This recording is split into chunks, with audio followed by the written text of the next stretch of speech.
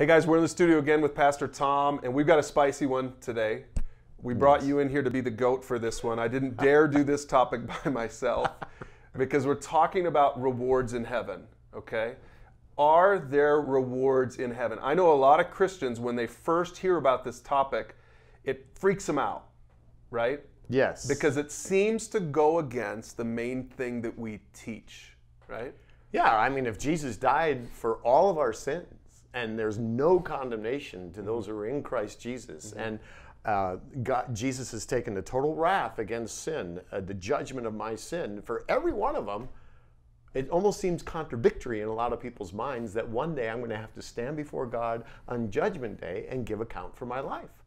But yet it says in Corinthians that we all, as believers in Jesus and having the assurance of eternal life, are going to one day stand before the judgment seat of Christ and give an account for every decision and action that we made in this life, whether it be good or bad. And we'll put a link to that verse below so you don't think he's making that up. But I can just feel people sweating right now on the other side of those cameras because they're like, wait, I have to give account for all that stuff? Where is the grace in that? How would you answer that? Well, okay, I was in the Air Force for 20 years. Yeah.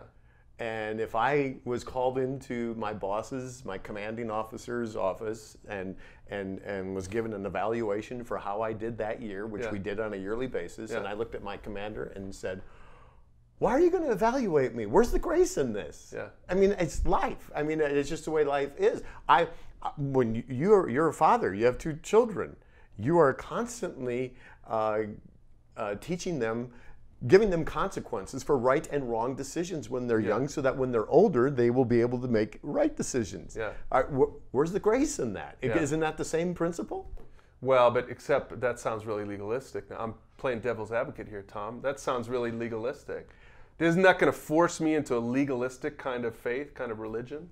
Well, did you consider really your relationship with your children legalistic? I mean, I feared my father, but I loved my father, and I wanted to please my father, and I didn't, and it's more of a relational thing, and that's why it is different than the job review thing, but it's just the way that God has designed life, and heaven is not going to be some sitting on a cloud playing a harp. He that is faithful in little, God's going to entrust to them much. You've been faithful into this many talents. Here, I will entrust you in charge of this and that and the other thing. It says in Matthew 25. So, are there different neighborhoods in heaven? You know, are there going to be the slums in heaven, and then kind of people way up on the hill? What did Jesus say to the Pharisees? I can't even explain to you earthly things in a way that you will understand. How in the world am I going to begin to tell you and explain how heaven's going to be? I don't know, but all I know is there's going to be a judgment, and I'm going to have to answer for this life. Okay, so let's just back up a second. Let's be clear about one other thing, because again, this is controversial. In fact, I encourage you, if you're watching this, feel free to comment on it below, and because you might have a different opinion about this, that's fine. Just make sure it's based on Scripture, right? And I encourage you also to talk with your pastor about this, if you know your pastor might have some things to say about this. But let's back up and talk about the role that grace plays, because I want to make sure that people don't misunderstand. You're not saying that we're saved No, not at by all. what we do. Not at right? all. Not at all. So walk us through that. Well, we're saved by putting our faith in Jesus Christ. And what works do we have to do for that? Absolutely, positively nothing. In fact, if I'm trusting in works to get to heaven, I'm not going to get there, because I can't just trust 50% in Jesus, 75%, 100% in what Jesus has done. That I know I'm going to heaven. Okay. So we're not talking about that. We're not talking about earning your salvation. Not at all. We're talking about working for something else, some other reward. Right? We're not talking about salvation being the reward, right? No, and just even the simple thing about giving. What did Jesus say? He said, if you give, that you will benefit you in this life, but also in the life to come. There's eternal. I'm not just getting interest in the bank when I put it in the bank for this Lord, but when I give to God, it's like it's bringing me eternal dividends. Okay, and that the scriptures are clear about that. And so it is in other. God has gifted you. He's gifted me. What did we do with those gifts? Yeah. Do we use them for His glory in this life that He's given or not? We're going to give an account for all that God has entrusted to us. So how does this affect you when you learned this? How did this change the way you looked at your Christian life? Well, I think about everything that I do in life, knowing that, it's out of that. And that's probably one of the biggest reasons that people might have a problem with this.